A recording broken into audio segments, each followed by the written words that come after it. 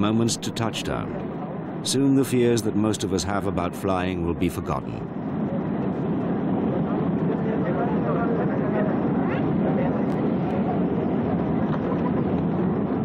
By chance, a Mexican passenger was filming this particular journey's end in Guatemala. But what he and none of the other passengers knew was that a tropical storm had just passed over the airport. The runway is wet, and the Boeing 767 is coming in too high and too fast.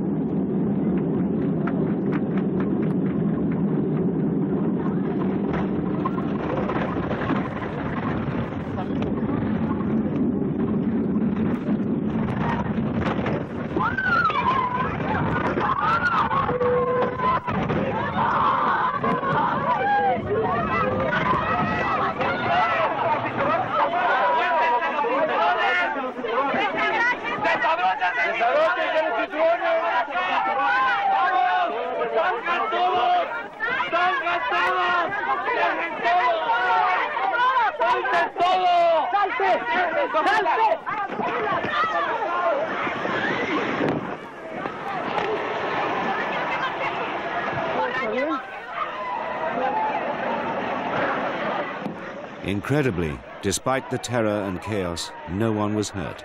The evacuation was successful. This was a modern plane with the very latest in safety aids. For this, the passengers can thank the work of the air crash detectives. San Salvador. Es increíble. Todo salió bien.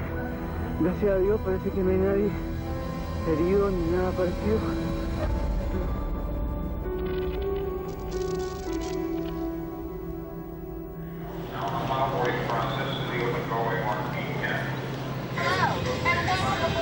As you can see, we're in final preparation for your flight, and we're going to do our best to make it safe and enjoyable.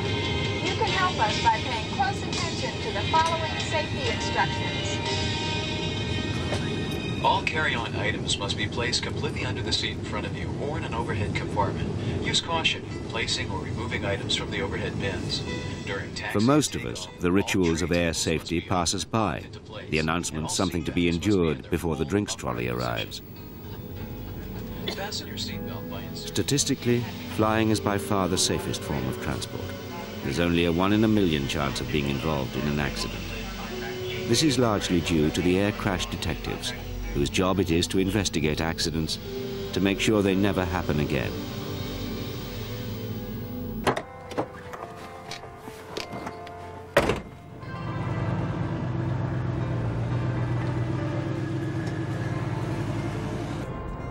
I am a professional tin kicker.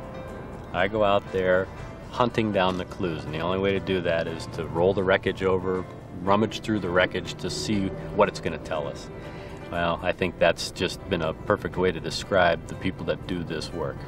Airplanes are made of aluminum, and we're out there kicking it. When I go out to an accident site, and all I have is 10 acres of bits and pieces of airplane, my challenge is to go out there and try and put all those pieces back together again and figure out what actually happened to bring me to this place. I mean, I like going out and using my mind to put the puzzle back together again. That's the challenge for me. I got the greatest job in the world. As bad as it is, I have the greatest job in the world.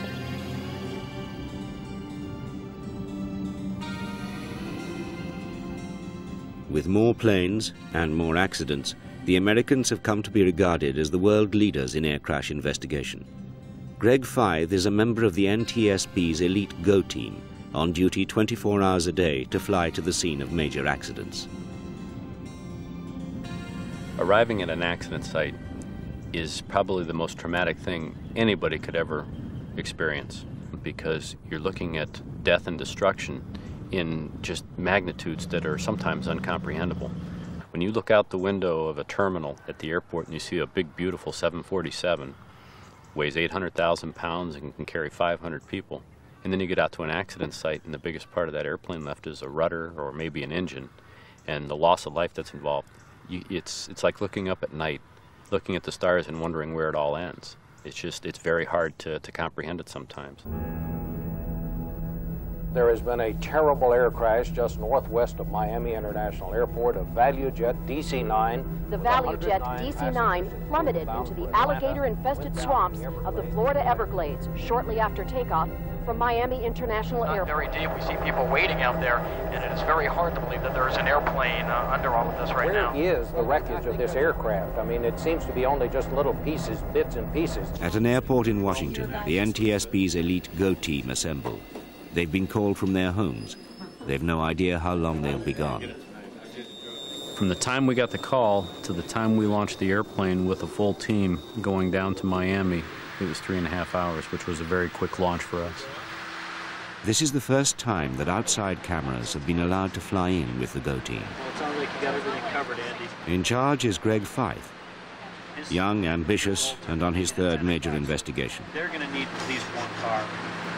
The neat thing is we can call on the phone line, download the drawings and the systems drawings for various models of airplanes, print out a paper copy on 8.5 by 11, take it off into the swamp or wherever with us, and then you have a paper copy that you can look for this actuator or that spring and mark down serial numbers as you're walking around. So far, all they know is that a DC-9 has come down in the Florida Everglades with 110 people on board. There's a lot of adrenaline that's constantly pumping, and everyone was geared up. We know what we have to do. We know that there's going to be a lot of assistance provided to us, but how are we going to pull this off? How are we actually going to get out there, get the wreckage, do what we have to do, and figure out what happened?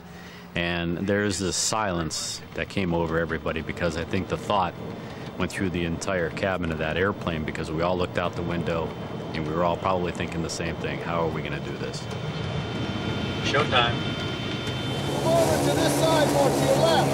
Close to the other buddy there. Get close to your buddy.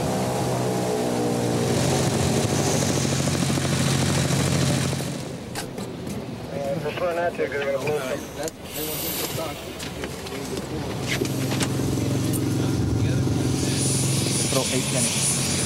It really is showtime. Being America, every NTSB investigation is carried out under the full glare of the media.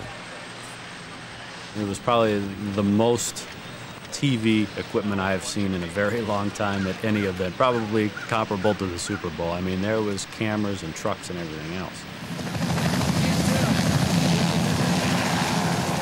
As far as the eye can see, the Everglades is a featureless swamp.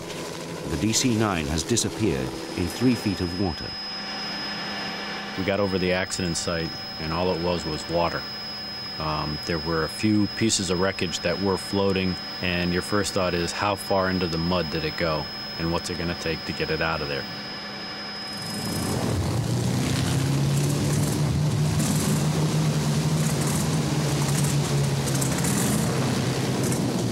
The area around the crash site is awash with aviation fuel and hydraulic fluid.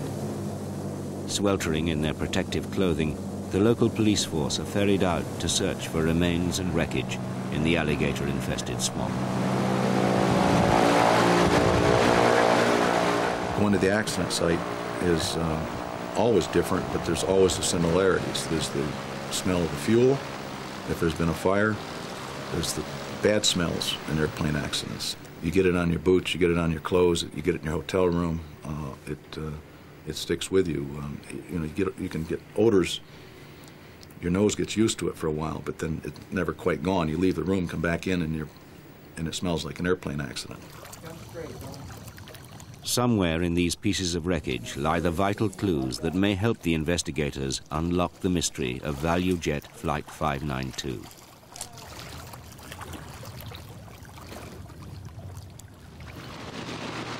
Greg Fife's priority is to find the 2 so-called black boxes buried somewhere in the swamp.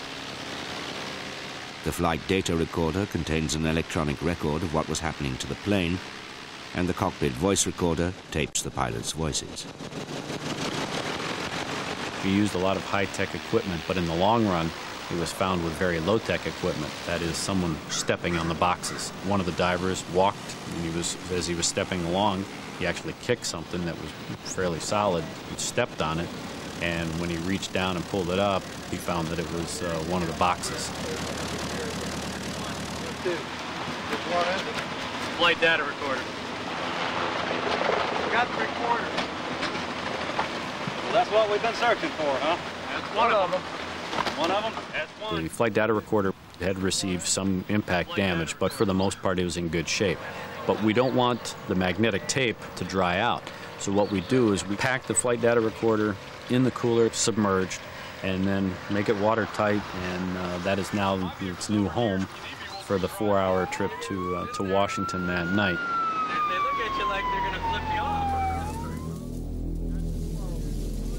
In the stifling heat and humidity of the Everglades, the search for more clues goes on.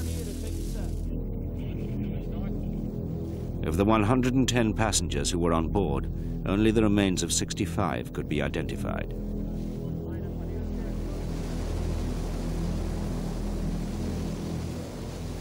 Blackened wreckage and singed dollar bills pointed towards a fire in the aircraft. Greg Fythe made an astonishing discovery. 144 oxygen generators were being carried here in the cargo hold of the DC-9 in breach of the regulations about hazardous cargo. They were described as empty, but they weren't. When they produce oxygen, they heat up to 500 degrees centigrade. Fythe believes that one generator ignited during takeoff, started a chain reaction with the others, and caused the fire that burnt through the cabin floor. After previous fires, the NTSB has recommended that fire and smoke detectors be fitted in the cargo holds of aircraft. So far, the recommendations have not been acted on. We write these recommendations. We put them forward to not only the FAA but to the industry, and we get responses back saying that, well, yes, we see this as a problem. However, it's an isolated case. Therefore, the economic impact that it may have does not warrant us taking action right now. We have now lost this aircraft, this ValueJet airplane with 110 people, presumably due to a fire, in a cargo hold that, had it had a detection system or a suppression system, may have given the flight crew some valuable time to get the airplane back to the airport. And while the accident may have occurred, it may not have been as catastrophic as it ended up being.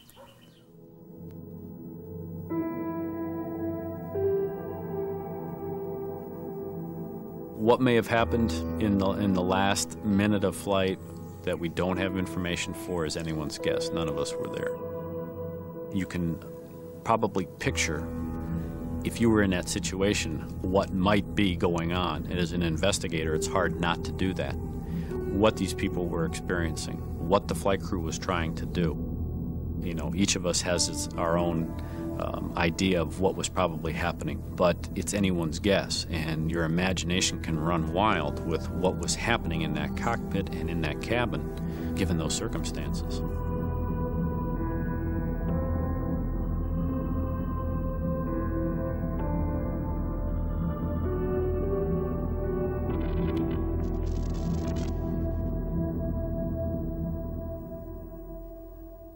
On January the 13th, 1982, Washington had its worst snowstorm for decades. Government came to a halt. The city closed down. Office workers were sent home early. Not until mid-afternoon were there signs of life at Washington National Airport. It had been closed all morning, to the frustration of thousands trying to escape to warmer climes. Now, passengers for Air Florida's flight Palm 90 to Miami were told to board. They were to be in the hands of a crew with little experience of bad weather. I remember before we finally got on the airplane that I looked out there and I didn't see any evidence that the pilots had done a ground check of the airplane, which I could tell because there was no footprints walking around the airplane in the snow, and it never, you know, the snow still looked undisturbed. So that bothered me a little bit. I specifically remember thinking, I want to see somebody walk around that airplane before I get on it. I never did see anybody walk around the airplane. Those guys were sitting fat, dumb, and happy in their cockpit and talking about the weather in Florida, as I recall, when I got on the airplane.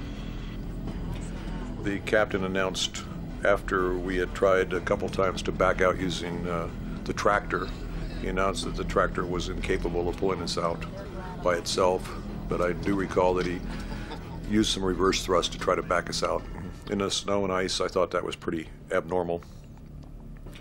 And as it turned out, it was, because it had the effect of sucking up the storm debris into the engines, and I think that, I know now from reading the accident reports that that was a contributing cause to what happened to us. I didn't think we'd actually get airborne, but I could feel us lift off the runway.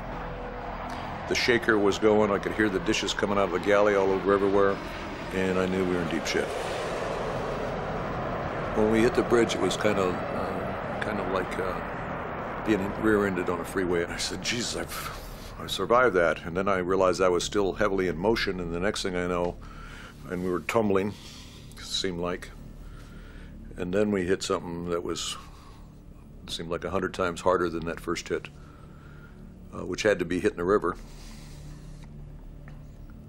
And I blacked out, and as I was blacking out, I just figured that was it, so my last thought was, God help me.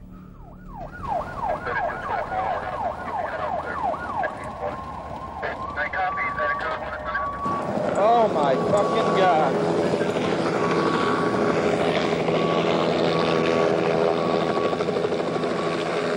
Holy shit. The plane had hit the 14th Street Bridge over the River Potomac, the main route into Washington from the suburbs of Virginia. Several cars had been crushed by the plane's undercarriage.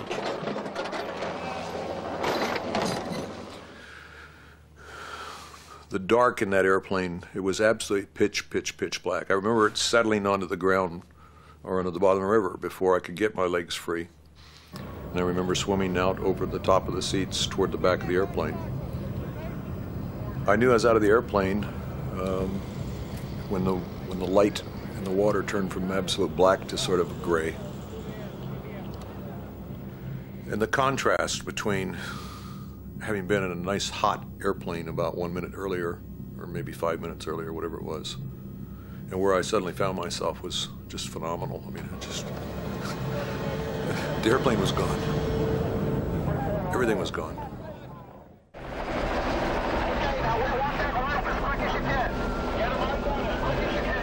"75 people died aboard Air Florida's Palm 90 that day in the heart of Washington, less than a mile from the White House.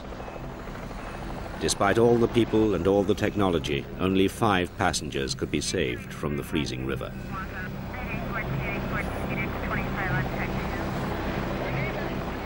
Flight attendant Kelly Duncan.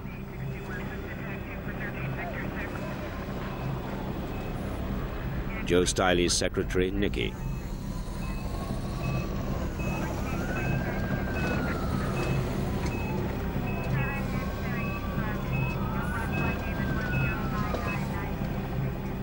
She would be rescued later by a Park Service helicopter. Joe Stiley and Priscilla Tirado, who had left her baby and her husband behind in the plane.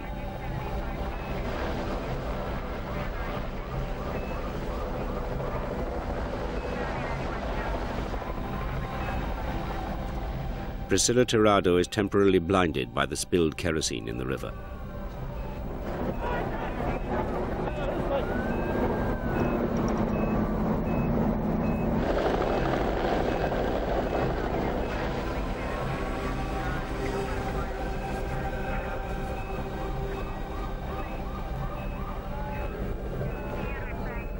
A passerby, Lenny Skuknik, can watch no more. He dives in and saves Priscilla Tirado's life. Yeah, everybody get behind the fire truck. Get behind the fire truck, all right? Get across there. Let's get across there. Run across the bridge on the opposite side. Investigators of the National Transportation Safety Board, America's air crash detectives, now focused their attention on the wreckage. If anything, it served only to deepen the mystery. There seemed to be no mechanical problems, so why had the plane pitched into the river? True, weather conditions had been bad, But other aircraft had been taking off normally. Why not Palm 90?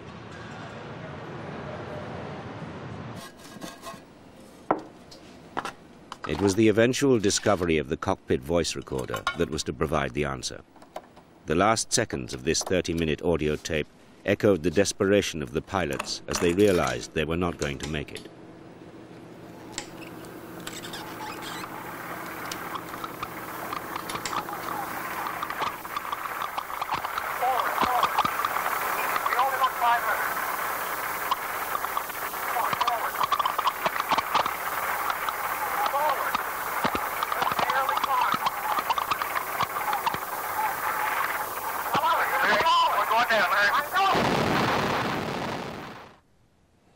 Mike McDermott is an independent air accident investigator, a specialist in CVRs, cockpit voice recordings. The CVR indicates the general attitude of the crew as being one of disguised concern. There's a lot of joking around, you hear a lot of laughing, but the joking seems to be as a way of coping with the difficulty of the situation. Their nervousness in flying in snow may be due to their lack of experience. There are instances where they indicate the fact that the de-icing doesn't quite help them. This is the Lewis battleground on trying to de-ice things. That gives you a false feeling of security, that's all it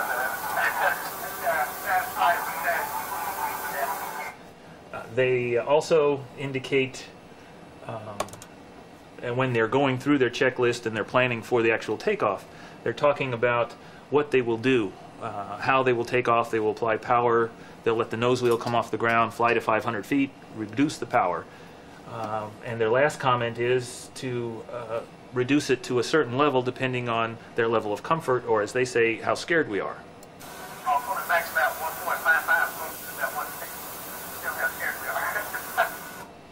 So I think they were very nervous about the situation. They knew that they were heavy. They had a lot of passengers and a lot of weight on board. And the snow only added to their weight, and that caused them some concern. But why had the plane failed to take off? By analyzing the engine noise heard on the tape, investigators discovered that the pilot had never applied full power, even when the plane was about to drop out of the sky.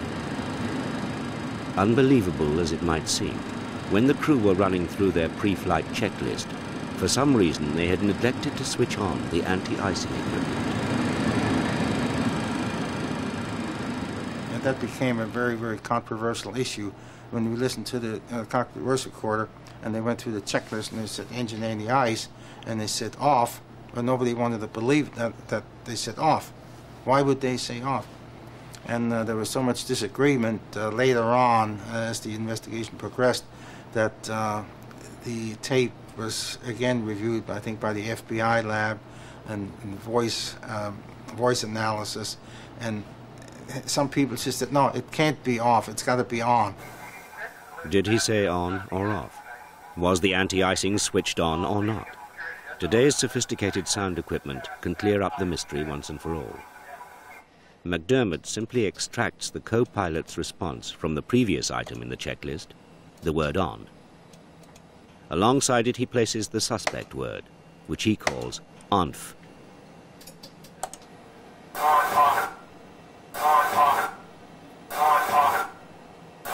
And after you've listened to this for hours, literally hours on end, I think it becomes very apparent that the second word is actually off. The definitive judgment was that the word was off. In the freezing cold, the crew had apparently forgotten to switch on the plane's anti-icing equipment, an incredible blunder.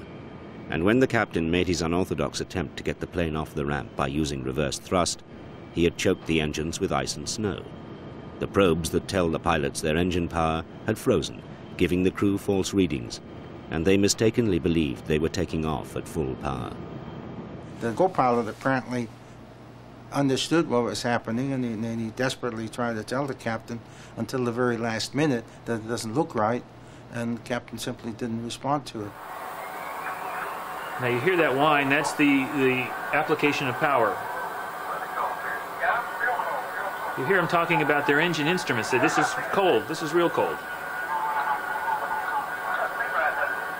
It doesn't seem right. That's not right. No, that's not right. It's the same guy. Says, no, I don't think that's right. He's really concerned about this and it's not performing right.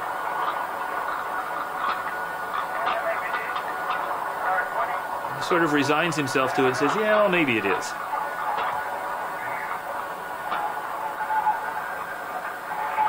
Okay, at this point, they've lifted the nose off the ground and they're flying.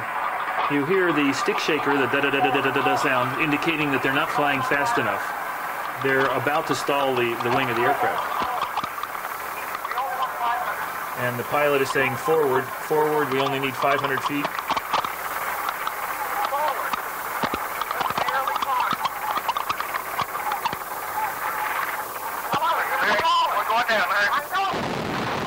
That was the sound of the impact.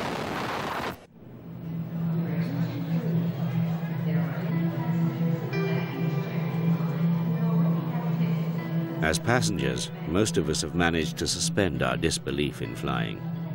But at rare moments, our vulnerability is brought home to us in a horrifying way. A sudden encounter with air turbulence can leave even experienced passengers screaming, petrified, white-knuckled. Put him on a 270 heading 124.95. It has a somewhat more measured effect on air traffic controllers, but even so you can still see the whites of their eyes when turbulence descends upon an airport. They may have to divert flights, close runways, even close the airport. You got anybody behind us? Who's that, 720? Hey Dale, the last one, 327 just off of 17 left in the 35 complex of Jersey, now Alamosa type south gate. The north gate is closed currently, but we don't expect that to last for more than about 15 minutes. Could you just tell me what's happening? Hello? In a minute. Many crashes for which pilots were blamed are now thought to have been caused by air turbulence. Only in the 1970s, after a series of appalling accidents, was the most lethal turbulence recognized and given a name, wind shear, and its most deadly form is called a microburst. A microburst is likened to a high-pressure air hose pointed at the ground. As the air hits the ground, it bounces upward and outward in every direction.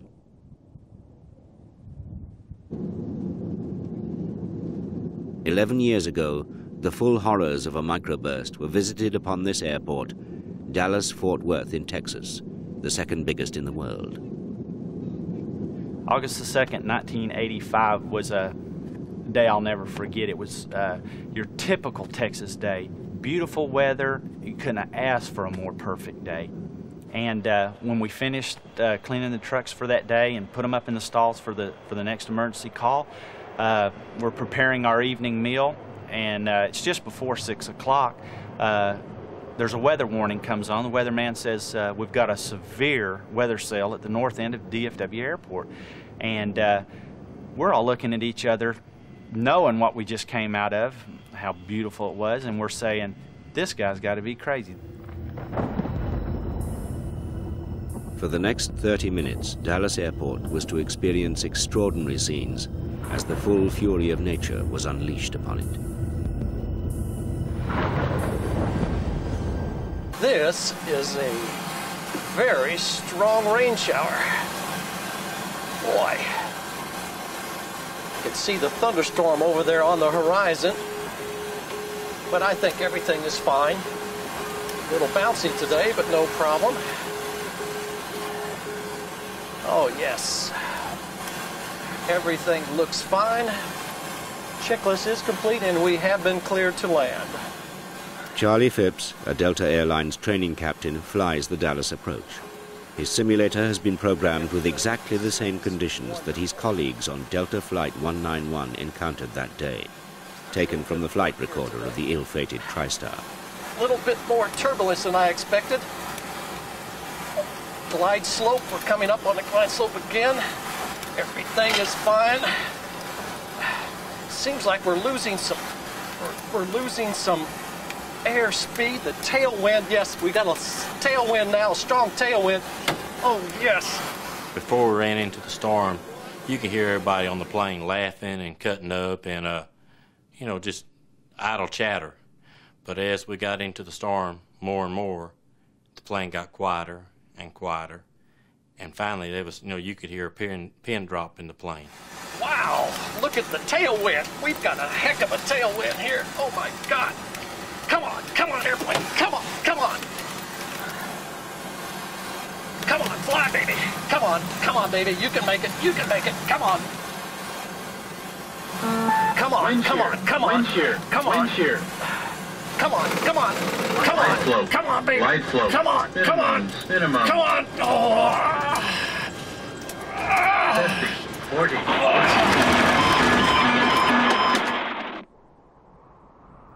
The plane touched down in a field, engines screaming at full power, careered across a freeway, snapping off lampposts, bounced down upon a car, killing its occupant.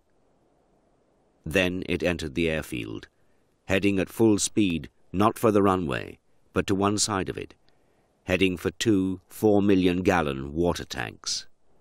The ride really got rougher, and when we hit the first water tower, nobody knew what we hit. And it was only a few seconds after that, tenths of seconds, we hit the second water tower. And that's when all the debris and the fire came back up the left side of the plane. And that's when I ducked my head. And you really didn't know what to do. I just knew I didn't want to die. I don't know how long I sat in my chair after the plane finally came to a rest and everything, but I noticed there was only 2 people left in the plane, maybe 3, besides myself. And the plane didn't have no middle section. All the middle seats were gone. And about that time, you could hear the sirens going off. The first aid was coming to us.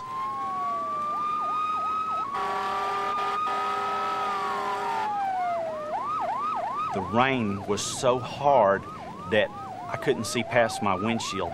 The rain and the wind was holding the windshield wipers back. They wouldn't even wipe the windshield. I tried to roll the window down to see. It was like somebody standing outside with a bucket of water hitting me in the face with it. It was that bad.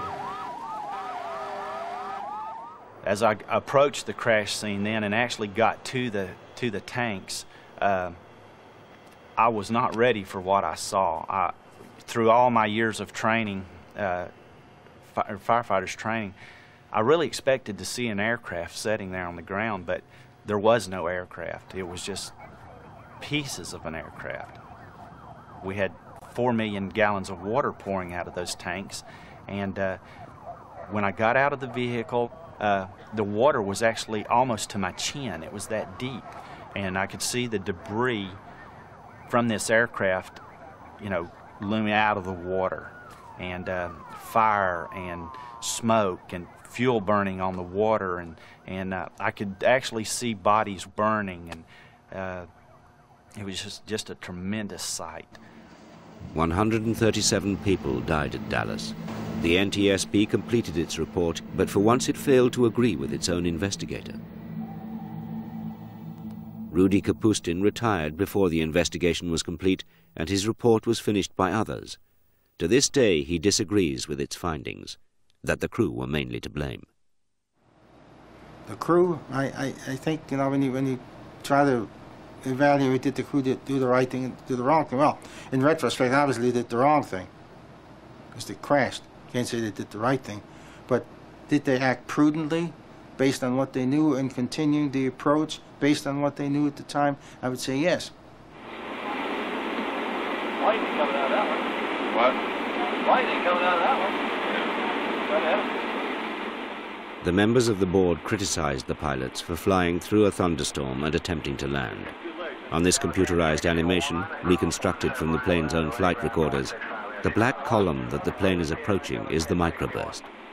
But the pilots had been told that there was just a little rainstorm and that other planes were landing safely. But there's always a reluctance, particularly if someone landed just in front of you. There's everybody will say, no, American or TWA just landed, how come you couldn't land? The passengers will do that. They don't like to be late. Push it up. Push it way up. Way up. Way up. Way up. The consequences of that reluctance can be heard on the plane's cockpit voice recording.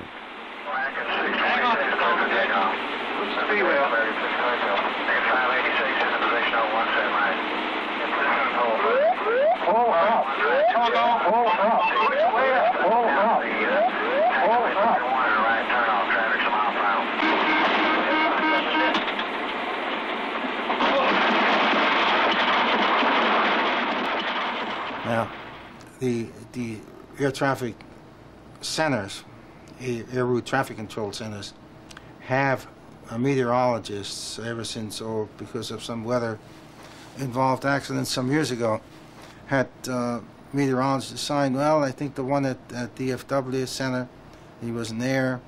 The backup weather facility wasn't functioning. Another one that was a backup facility for that. So in reality, real-time weather was never disseminated to that flight crew.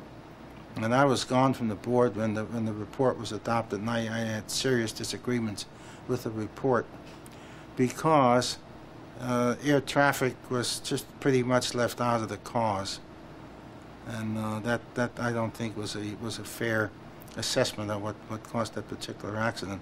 They pretty much left it all with the crew, based on the fact that one of the crew members said, "Yeah, there's lightning in it." They knew there was weather up there.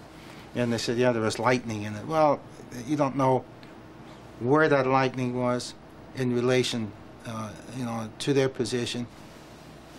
And also during the litigation, probably the first time, I don't know if it was the first time or not, but there was video animation was used to portray this flight going in, and it showed the lightning. But that's, that's a little bit of Mickey Mouse. I mean, you can put the lightning anywhere you want to on an animation. And of course, the government got off scot-free in the litigation too, but that's what happens. I think that's how, when it gets to litigation, I think whoever tells the most convincing story, right or wrong, wins. I wasn't very happy about that.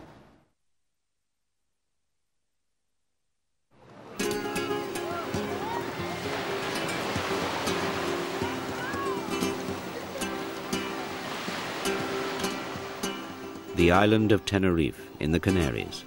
Its beaches are a favorite haunt of sun-starved holidaymakers from all over Northern Europe.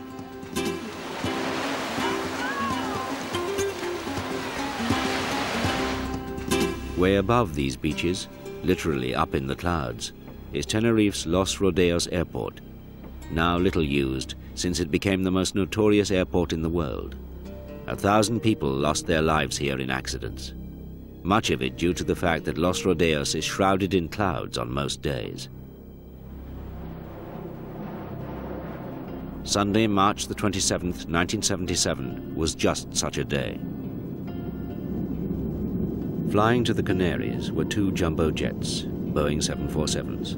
Both were charter flights, one a Pan-American plane full of tourists, the other a Dutch jet belonging to KLM Airlines.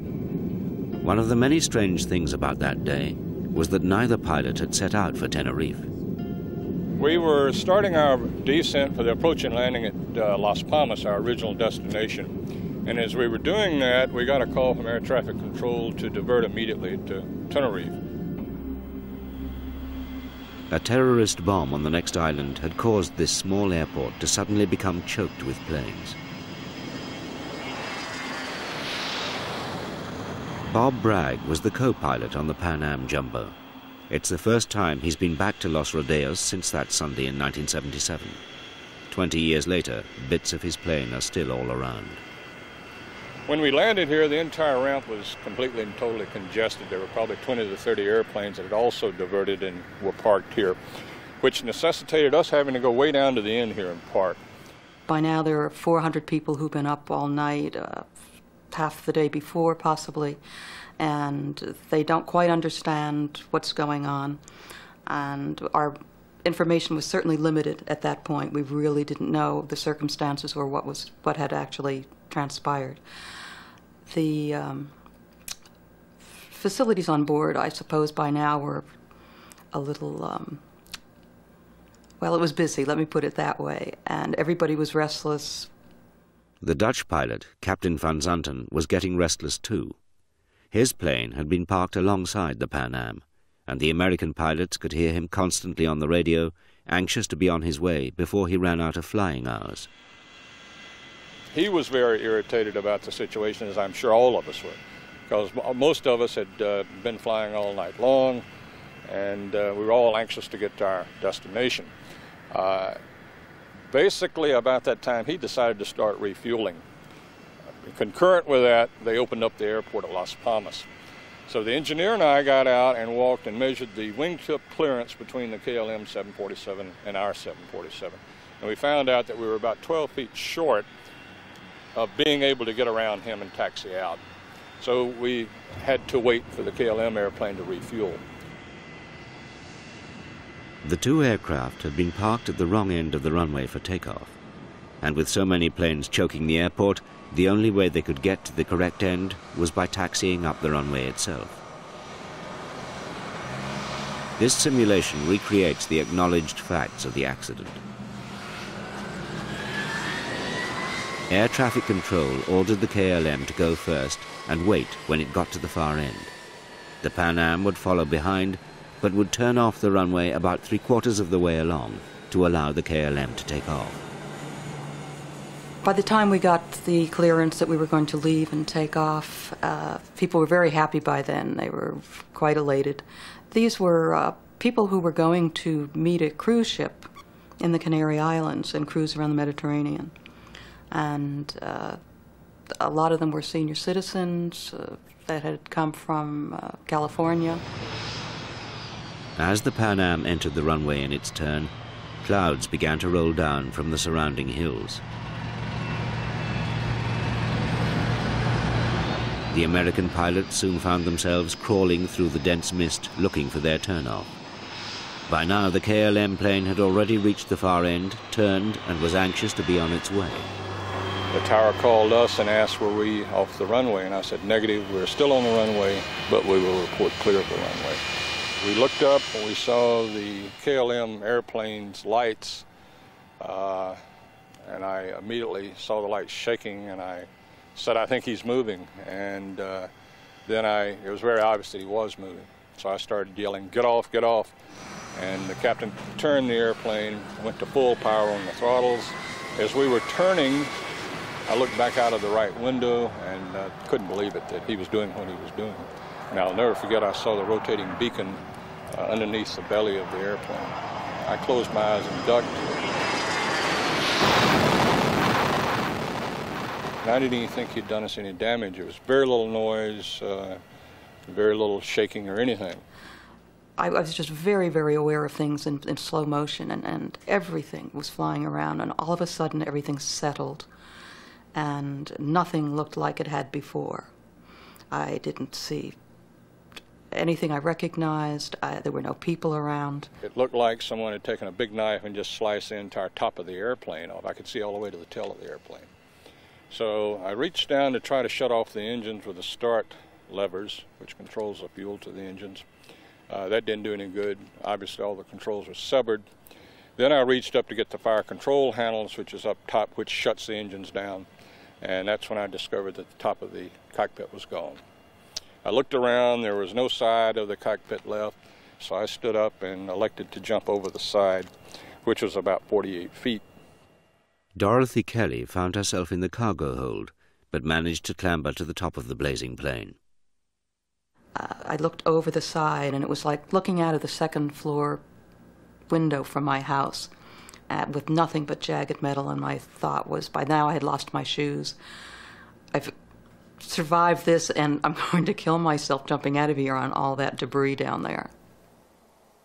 Dorothy Kelly jumped from the blazing plane, breaking an arm and fracturing her skull. She became the heroine of the crash, rescuing the captain, tending the passengers.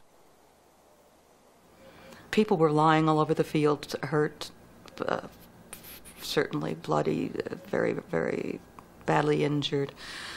One thing I remember in particular, there was a man who had his clothes almost completely blown off him. He was just wandering around in a daze, and I remember I kept trying to push him off to the side and get him away, and he would just keep coming right back into all the action. people were just banging in at the windows and shouting. I mean, you could hear shouts, screams from inside. And that was probably my most vivid memory, and what has hurt the most through all those years is remembering all those people and hearing them scream and realizing that they were being burned and they were not going to get out because there was no way we could get to them. Tenerife remains the world's worst ever air disaster. 583 people died. Everyone aboard the KLM plane, which was completely burnt out on the runway, all but 77 of the Pan Am passengers.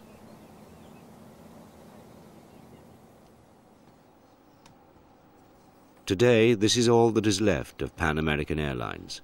The company itself crashed in 1992. Paul Reusch, one of its senior captains, managed to save the corporate records from a skip. Amongst them were the charred instruments from the Tenerife accident. Reusch was one of the official American investigators who arrived in Tenerife next day.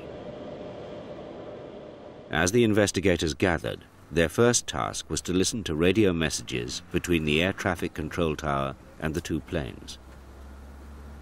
Reusch heard something that grabbed his attention right away. There was a point at which you could not tell what the KLM first officer was saying, and we asked that that be played over several times. It was obvious that the man was under stress. His voice changed its timbre. It became tremulous. It was slightly shaky, and his words were blurted out rather than spoken clearly. And that was a benchmark. That caught our attention right away. I believe that the first officer's voice changed because he saw something happening in the cockpit that shouldn't be happening.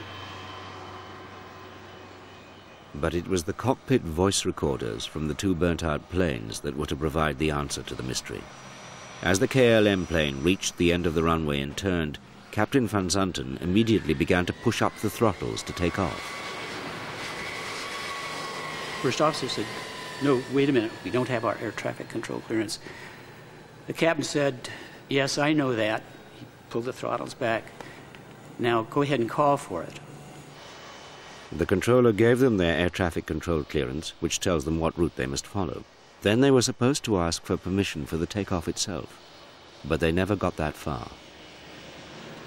As the first officer was reading the clearance back to the controllers, the captain again commenced the takeoff. He pushed the throttles up. He said, "We go." The aircraft started to roll. The first officer sensed that this was not right. He knew that they hadn't been cleared for takeoff, and so he blurted out, "And we are taken off, or we are at takeoff." It wasn't even that clear. The words are difficult to comprehend, and the tenor of the voice changes. It's obviously very tense. But he felt that he had done his part in letting people know that they were commencing their takeoff. All this time, the Dutch airplane was accelerating down the runway. The flight engineer in the Dutch cockpit heard the words from the Pan Am airplane saying, "Roger will advise when we're clear," and he questioned the captain and the first officer. He said, "Then is he not clear then?" And the Pan American and both crew members said, yeah, he's clear." At that point, they were just entering the heavy cloud. They saw the Pan Am aircraft desperately trying to get off the runway, but it was not in time. The rest is history. Yeah, it's fun. Yeah.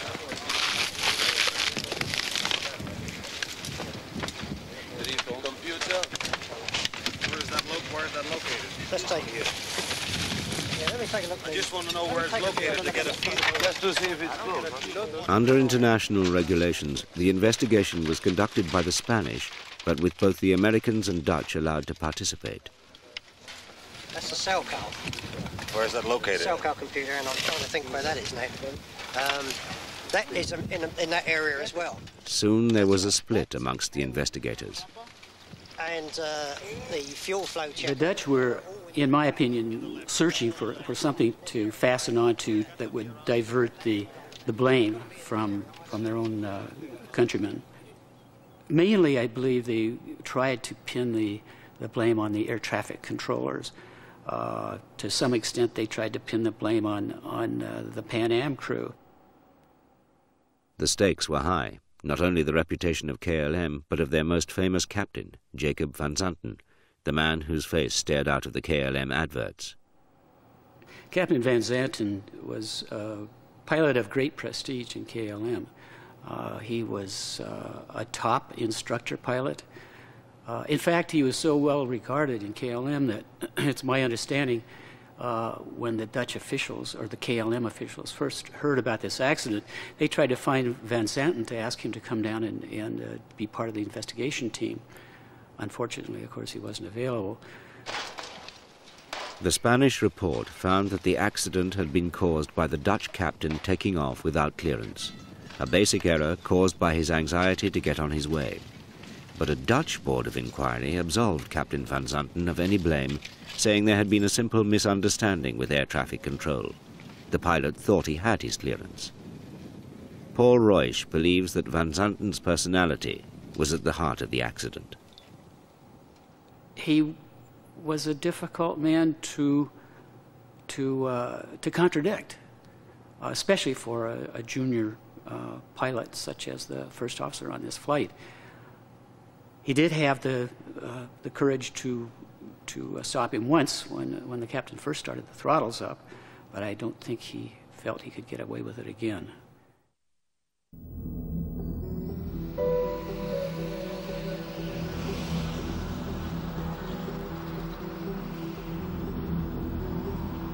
July the 19th, 1989. A United Airlines DC-10 leaves Denver Airport bound for Chicago and Philadelphia with 285 passengers on board.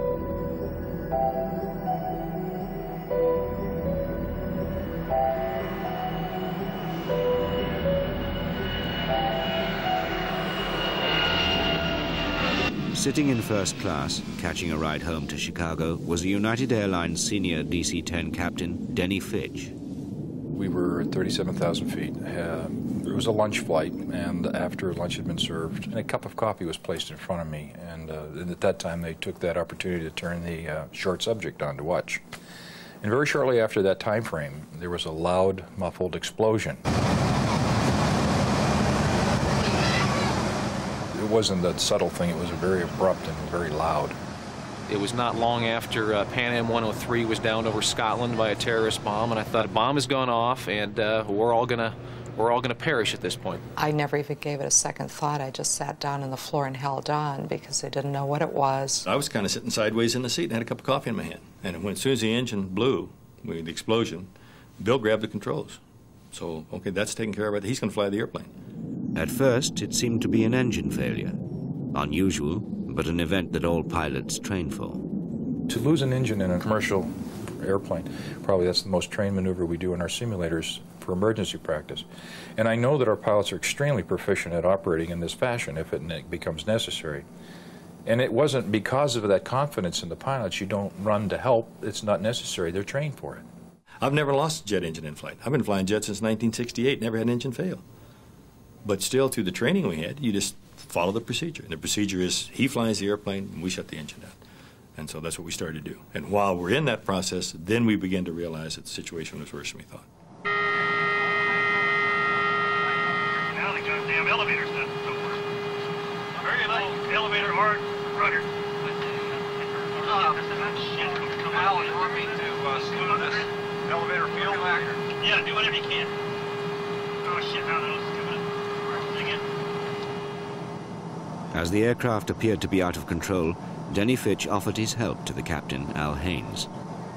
When I looked forward, I looked over the engineer's shoulder, and on the panel where they keep all the hydraulic equipment, or gauges for it, we have 3 hydraulic systems that are in the aircraft main systems.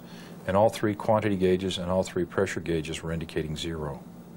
Now that's an occasion you will only see on the ground at the gate with the engine shut down. My name is Al. I'm Al Haynes. Hi, Al. Denny Fitch. How you doing, Denny? Yeah, tell you what, we'll have a beer record all done. Well, I don't drink, but I'll sure as shit have one.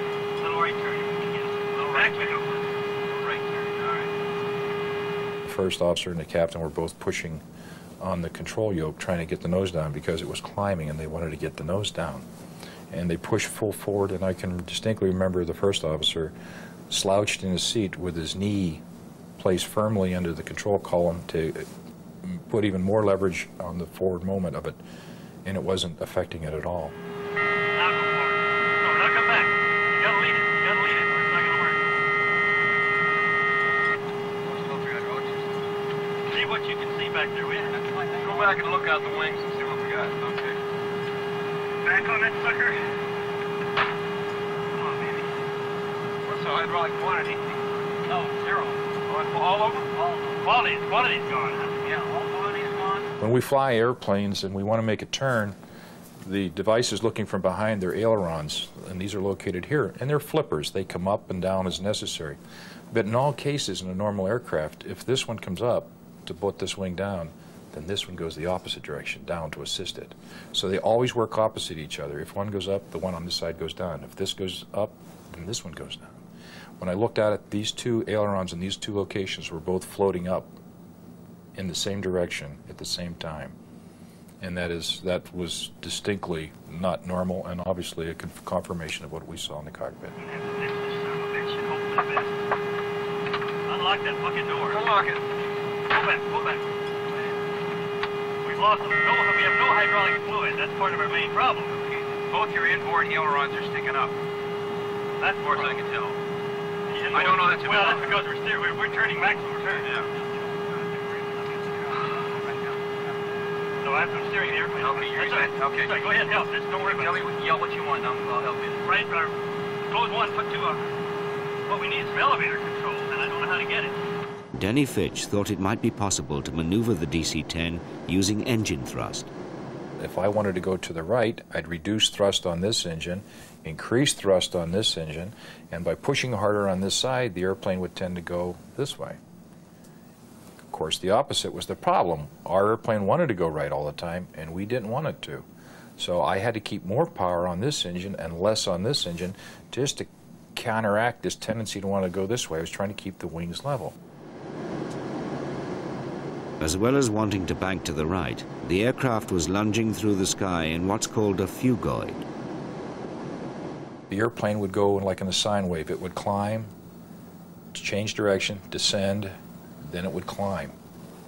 And those magnitudes of those efforts up and down would be at 2,500 feet per minute on average, and the cycles seemed to operate at about a minute apart. So you'd finish one at the top, and then it would start down, and then you get to the bottom after a minute, and it would go back up again. As Denny Fitch managed to control the direction of the aircraft, the crew found themselves heading for the small town of Sioux City, Iowa. United 232 Heavy, Sioux City. We have no hydraulic fluid, which means we have no elevator control, almost none, and very little aileron control. I have serious doubts about making the airport. He was about 40 miles northeast of Sioux City, which is just farmland out there. And he was just making big right 360s, losing altitude the whole time. The plane was totally uncontrollable at this point.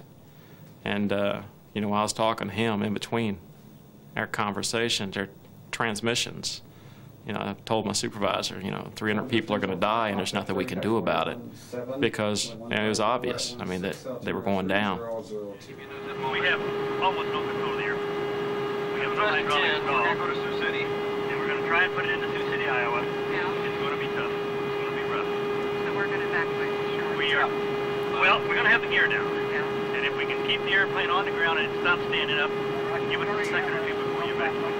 What's going to be the 1,500. Roll back over. Brace. The brace will be the signal.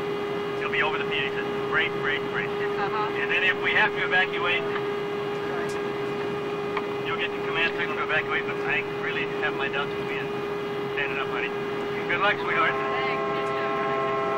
Okay. Lock up and put everything away. There goes the slats.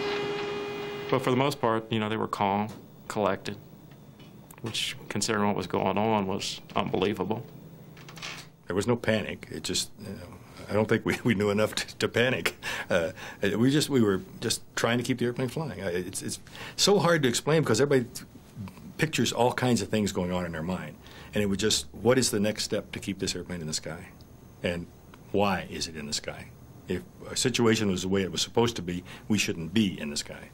It's a corny adage, but I think your attitude determines your altitude. And if you think you can't, then you won't. And I believed with my whole heart we were going to pull this off. I really did. Let's turn left. Let's turn. Help it turn left so we know what it's doing. Back, back, back.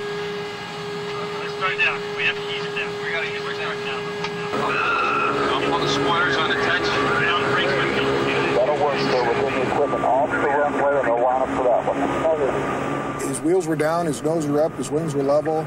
Looked like it was going to be just a fast landing. You know, he'd roll off to the end of the runway to evacuate the aircraft. And I really thought we'd all be home for supper that night. I really didn't think. Of course, it doesn't happen in your town. It doesn't happen to you. At the end of the runway, it's just a wide open field. So somewhere around 400 feet above the ground, and we're going so fast, the captain said, pull the power off, meaning let's get rid of some of the speed. And I said, I can't. That's what's holding your wing up. Left turn. Close the throttle.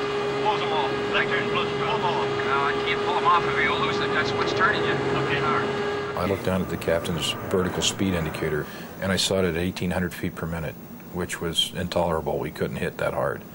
And in a desperate effort, I firewalled both the engines, shoved both the throttles up to full power, and the time factor wasn't there for us. Okay, back out. Left throttle, left.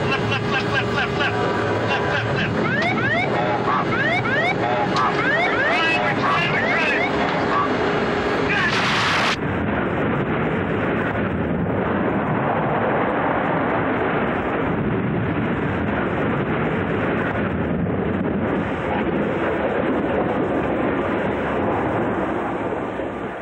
Everybody saw the airplane on final, and it's like, man, he's going to make it. And I mean, everybody was just stunned when it hit. I mean, we couldn't believe it. It was like slow motion. I mean, the plane was probably going 220 knots, and we knew it was going to hit hard. But we expected him to make it. For 30 minutes, I built up inside me this wall saying all these people are going to die, and then all of a sudden they're all going to live. And then think again, suddenly they're all going to die again. And I just felt like my heart had been ripped out.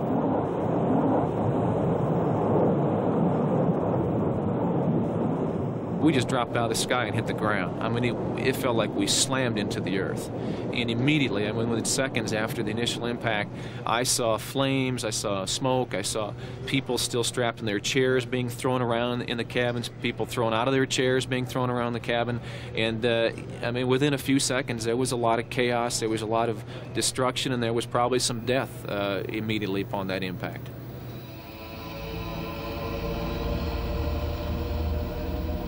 I saw the corn stalks going by Captain Haynes' window. And the strangest thought crossed my mind is, my God, they really do grow up that tall in Iowa. And of course, the bad news was that a normal DC-10 captain sits 22 feet in the air. And I know they didn't grow it that tall. So I knew that something bad had probably happened to our undercarriage, our landing gear. I remember tearing of metal. I remember now very loud shrieking engine noise. Noises that you've never heard before and you hope you never hear again. It was horrendous. These strange, shrieking noises. And we went straight ahead for a period of time, and then we veered to the right into a soybean field.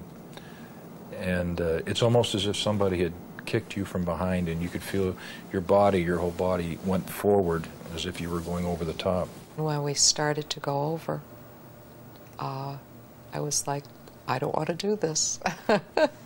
I know this airplane is starting to roll. I felt heat, humidity, and debris, and after that it was just one of the most, I can't begin to describe in words how violent it was after that. I couldn't hear anything, I couldn't feel anything, I couldn't smell anything. Nothing was working except my mind. It was like total body detachment or being in a protective cocoon. I then realized that 2/3 of me was suspended in fire, and I felt this is it. This is how I'm going to go. This is how I'm going to die. And it was the most incredibly peaceful moment I've ever known. That I was in no pain. I had no fear anymore. It was total peace. Yes, go to interviews. Get to the plane crash. Get to the plane crash.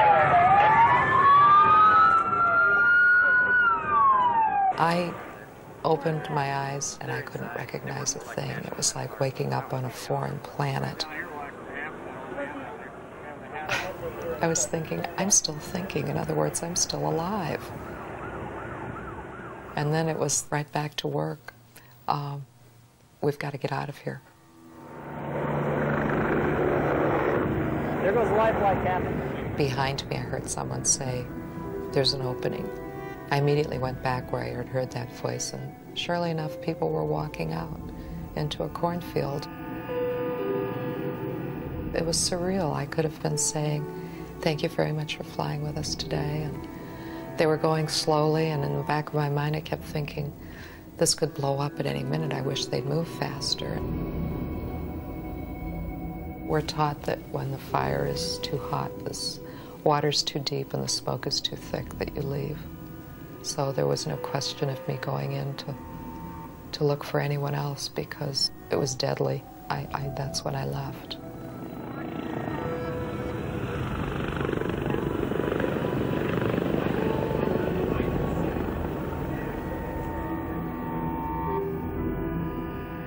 The seriously injured were separated from the walking wounded.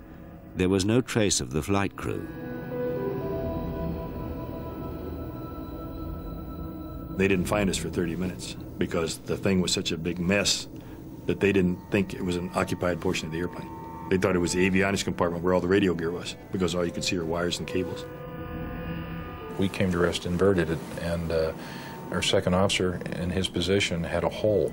He was able to get a hand up and put a little bit of insulation in the air, and he kept waving it, and finally, after about 30 minutes, one of the rescuers saw the hand, saw the insulation, came over in his truck to look into it, and he was informed by our second officer that there was 4 pilots in here. This was the cockpit. When you see the wreckage of the cockpit, yes, it's a miracle we got out of there. It's a miracle any of us survived. And we had passengers come off that airplane without a scratch on them. Out of 285 passengers, 184 survived the Sioux City crash. I was told that I was touch and go for quite a bit of time during the night. The next morning, my wife and child came over, my youngest child came over, and when she came into intensive care, I asked her 2 questions, and I said, did I make the runway? And she said, yeah, you made the runway, because I knew our salvation was there. That's where the equipment was, and if we were going to live, we had to make the runway, so it meant everything to me. And the second question I asked her, I said, is everybody else okay? And she started to cry, her eyes filled with tears, and I had my answer. And I think I cried for 3 days on and off. It was just terrible. The survivor's guilt was incredibly bad. I really wanted to die so that they could live. I would make the trade with God so they would survive. It meant everything to me, and it just wasn't to be. I can't play God, I guess. The wreckage was spread out all over the airport for probably the better part of 3/4 of a mile. And the airport was covered with crops in the growing areas. Consequently, the wreckage was embedded in a cornfield, which was a bit surprising for us. We just had not thought about that for an airport situation. And we were able to immediately see the initial impact points of the aircraft at the end of the closed runway where it landed, and follow up to where the cockpit section was and up to the tail section, and then this large section of fuselage that was over on the side. Now this is what we call a core engine. Then up in front, I told you to look at that fan up at the other engine, and I took this and pointed at it and said, you're going to see what's missing now. That whole fan area is missing. That whole damn fan area. And this is a large piece of equipment. And when it goes, if it's spinning at a high RPM, it's got a kinetic energy that's really something. It's really something. Nobody's going to solve an accident in the first 30 minutes or the first day. Consequently, sticking with the rules of investigation means that you count all 4 corners of the airplane and you look for all the ground scars you can find. The investigators knew very early on that the tail engine's fan disc had disintegrated and spun out and sent shrapnel through the tailplane. The hydraulic lines were severed, the flight controls useless. But they didn't know why, and they couldn't find the fan disc. As the accident unfolded, it became obvious that the fan disc in the number 2 engine was missing. And also was known that the hydraulic systems were damaged and things of that nature. So it became a giant search to try to find these disc pieces, and they're large. The disc itself is a 300-pound titanium forging, and on top of that there are these fan blades that stick out, and the whole thing is very big, very heavy. So these pieces, you would think, when they fell to earth, they would be obvious and that you would walk up and find them. But with the Iowa cornfields stretching for miles on end, no one could find them. They did aerial searches and all types of things.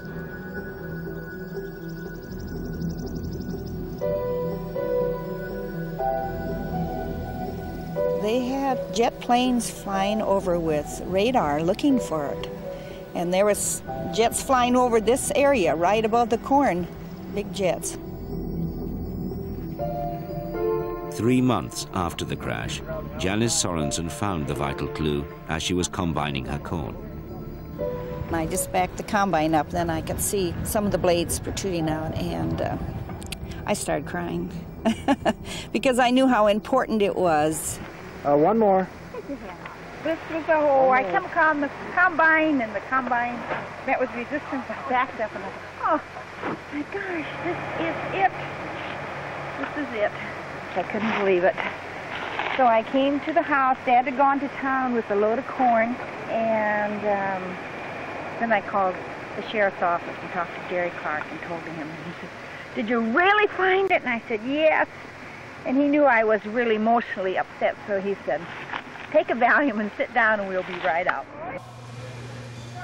The broken fan disc, similar to this new one, was examined by the NTSB's senior metallurgist, Jim Wildey. In order to find out how the fan disc broke, it's simply a fractographic examination. That means looking at the fracture surface, trying to find the details of the fracture that lead an investigator or an experienced eye to follow the features back to an origin area.